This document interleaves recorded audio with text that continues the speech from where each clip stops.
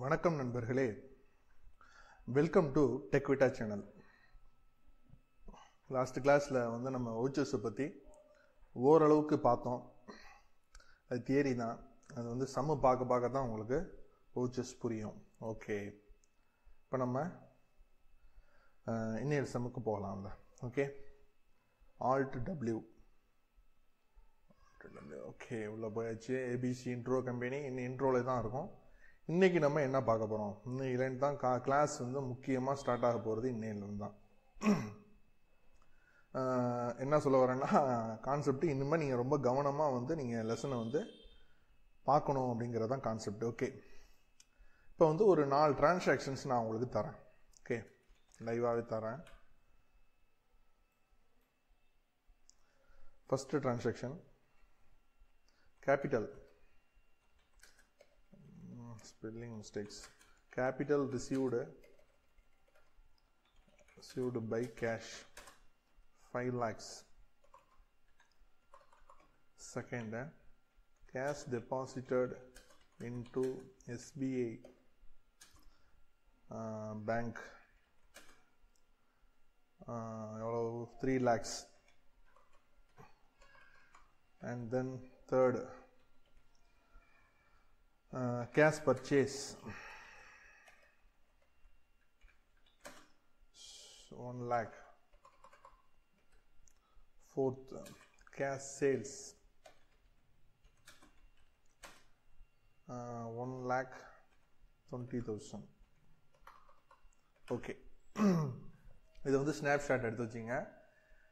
இதை நீங்கள் இப்போ நான் கொடுத்துருக்க இந்த ஸ்க்ரீனை ஸ்னாப்ஷாட் எடுத்து வச்சிங்க. நான் டிஸ்கிரிப்ஷன்லையும் இதை நான் உங்களுக்கு தர்றேன். ஓகே, இப்போ ஃபஸ்ட்டு நம்ம என்ன பண்ணணும், golden rules of the accounts உங்களுக்கு எல்லாருக்கும் தெரியும். தெரியாதவங்களுக்கும் ஒன்றும் பிரச்சனை கிடையாது. அப்படி இருக்கணுங்கிற கான்செப்ட்லாம் ஒன்றும் கிடையாது.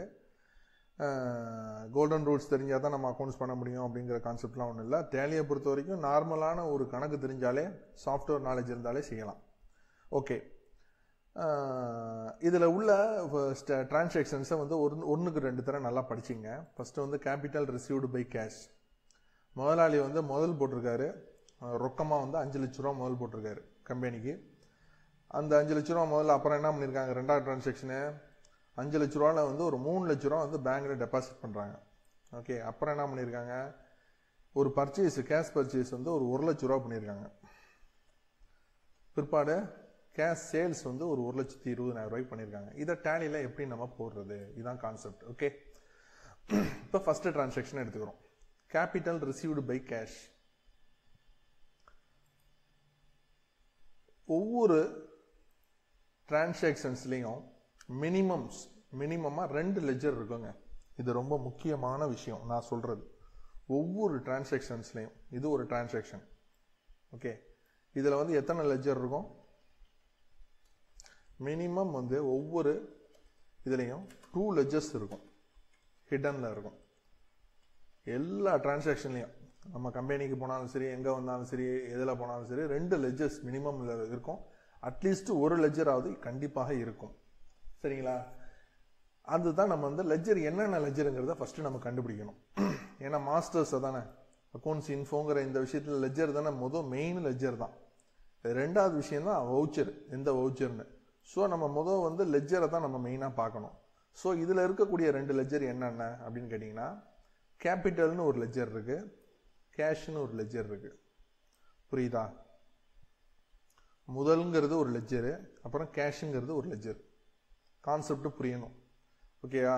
வார்த்தைகள் இதில் கொடுக்கக்கூடிய டிரான்சாக்ஷனில் இருக்கக்கூடிய வார்த்தைகளில் எது நமக்கு லெஜராக நமக்கு தெரியுதுங்கிறத நம்ம ரொம்ப சம்மு போட உங்களுக்கு ஆட்டோமேட்டிக்காக அது விளங்கிடும்.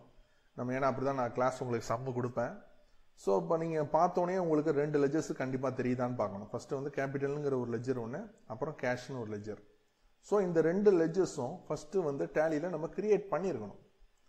எங்கே லெஜர்ஸ் கிரியேட் பண்ணுறது, அக்கௌண்ட்ஸ் இன்ஃபோவில் லெஜர்ஸில் கிரியேட். ஓகேவா? இதில் தான் போய் நம்ம என்ன பண்ணணும், கேபிட்டலுங்கிற லெஜரை கிரியேட் பண்ணணும். ஆனால் ஏற்கனவே நம்ம முந்தைய கிளாஸில் லெஜர்ஸை கிரியேட் பண்ணிட்டோம். மல்டிபிள் லெஜர்ஸில் டிஸ்பிளேங்கிற இந்த ஆப்ஷனை யூஸ் பண்ணி என்னென்ன லெஜர்ஸ் கிரியேட் பண்ணியிருக்கோங்கிறத நான் பார்க்குறேன். ஆல் ஐட்டம்ஸ் இந்த இடத்துல நான் இதையும் கொடுக்குறேன் ஆல் ஐட்டம்ஸ். என்னென்ன லெஜர் இருக்கு? கேபிட்டல்ங்கிற லெஜர் இருக்கா? ஸோ இருக்கு. கேஷுங்கிற லெஜர் டிஃபால்ட்டாகவே இருக்கும், அதை மறந்துடாதீங்க. திருப்பியும் சொல்கிறேன், மறந்து விடாதீர்கள். கேபிட்டல்ங்கிற ஒரு லெஜர் இருக்கு, கேஷுங்கிற ஒரு லெஜர் இருக்கு. நம்ம இந்த டிரான்சாக்ஷனை பொறுத்த வரைக்கும் என்னென்ன லெஜர் தேவை? ஸோ இந்த லெஜர் ஒன்று தேவை. இது இருக்கக்கூடிய 2 லெஜர் என்னென்னா கேபிட்டல்னு ஒன்று, அப்புறம் கேஷ்னு ஒன்று. ஸோ இந்த 2 லெஜருமே இருக்கா? இங்கே இருக்கு ஒன்று, இங்கே ஒன்று இருக்கு. ஸோ லெஜர் இருக்கு. நெக்ஸ்ட் அடுத்த ஸ்டெப் என்ன வவுச்சர். இதாங்க கான்செப்ட், இதான் ப்ரொசீஜர், எப்படி செய்யணுங்கிற ப்ரொசீஜர். ஸோ இந்த ஏரியா முடிஞ்சிருச்சு. அதாவது ஒரு டிரான்சாக்ஷன் எடுத்துக்கிட்டோன்னே நம்ம எப்படி வகைப்படுத்துகிறோங்கிறத புரிஞ்சுங்க. முதல் 2 லெஜரை கண்டுபிடிக்கிறோம், அந்த 2 லெஜரையும் இந்த ஏரியாவில் போய் கிரியேட் பண்ணுறோம். கிரியேட் பண்ணி முடிச்சுட்டது பிற்பாடு திருப்பி இந்த ஏரியாவுக்கு வந்துடுறோம். அப்புறம் எந்த வவுச்சரில் போடணுங்கிறது தான் மெயின் கான்செப்ட். தப்பாக வவுச்சரில் போட்டானா முடிஞ்சிருச்சு.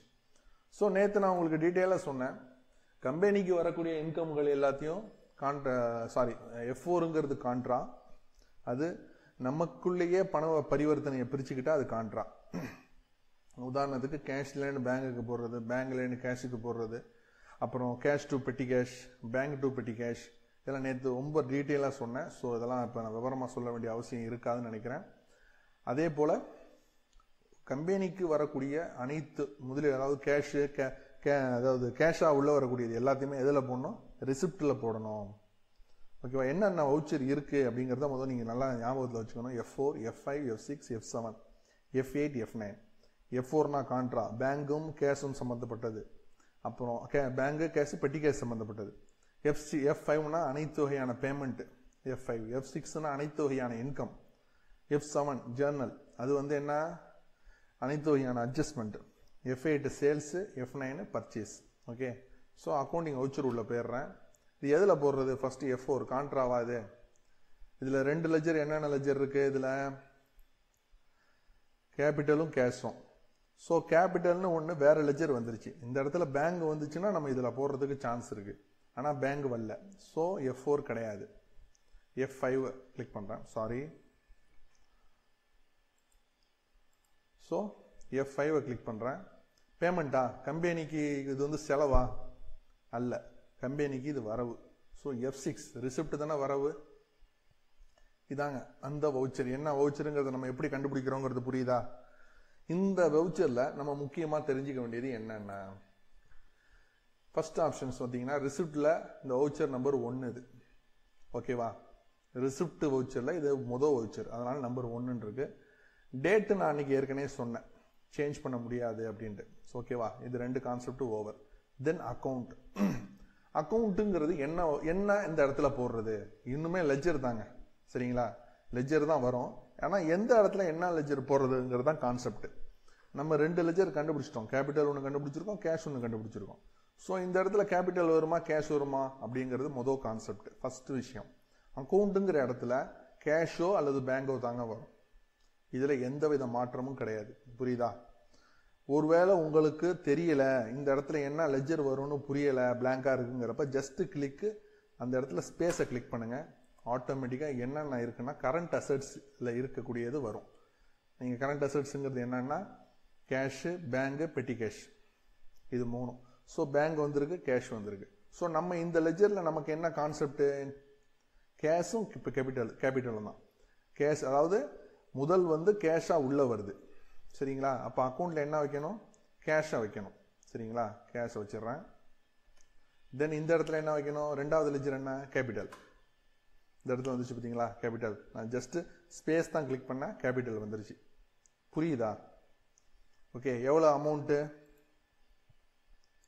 5 lakh rupees அமௌண்ட். ஸோ இந்த இடத்துல நான் என்ன பண்ண போகிறேன்? 5 lakh கிளிக் பண்ணுறேன். 1 2 3 ஜஸ்ட் கிளிக் என்டர்.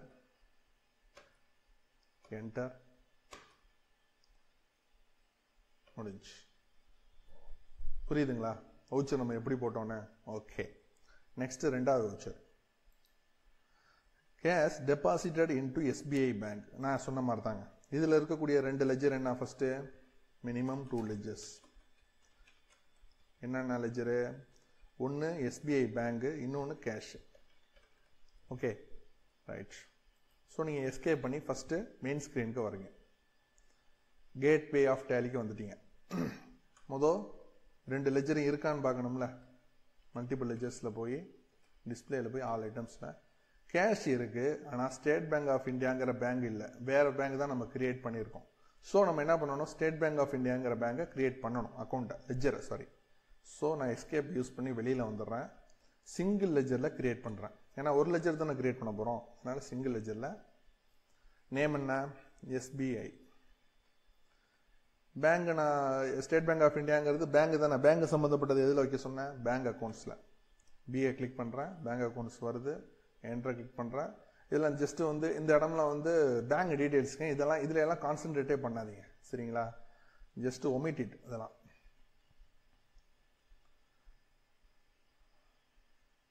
எஸ் முடிஞ்சு. ஓகே, லெஜரை கிரியேட் பண்ணியாச்சு. திருப்பி வெளியில் வாங்க, கேட்வே ஆஃப் டேலிக்கு வந்தாச்சு.